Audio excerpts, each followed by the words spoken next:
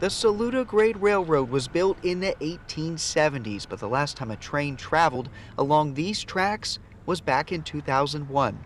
And officials say Norfolk Southern has expressed interest in selling. Trails really bring people together. Play, Advocate, Live Well, and Spartanburg, along with Upstate Forever and Conserving Carolina, are working to transform this into a 31-mile trail. The rail line is the steepest intercontinental rail line, and so it's going to make for a really neat and different trail experience. It would run from downtown Inman through Saluda, North Carolina, connecting Grambling, Campobello, Landrum, and Tryon along the way. It's going to be a really big driver of people going to these towns, stopping, enjoying a meal, spending their money and their dollars there.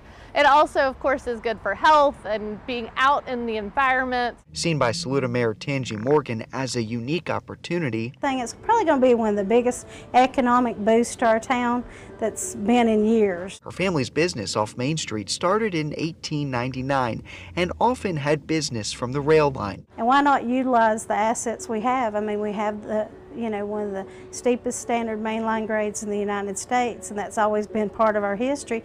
And why not highlight our history? It would likely take about $60 million to complete. The group say they will work to get federal and state grants, hoping also for local funding sources. A study in 2021 indicated the trail's initial construction could bring in more than $45 million in economic impact. And about 2 weeks ago, the Polk County Community Foundation pledged $250,000 toward this project. As for a timeline, it is not entirely clear at this point. For now in Inman, Taggart Houck, WYFF News 4.